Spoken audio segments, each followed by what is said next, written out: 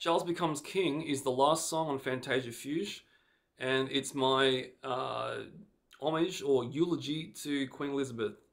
I was anticipating her passing for many months, and I thought that it would be an interesting opportunity to try and stand up tall as an artist and not be an opportunist, but to meet the moment with something poignant and heartfelt and actually sentimentally responsible. And I really tried to do that, and I cried when I wrote the song. And I hope that you find some value in it. If you're a member of the Commonwealth, maybe it is a special anthemic power to you. Otherwise, you get to have a little insight into uh, a tragic monarchical story.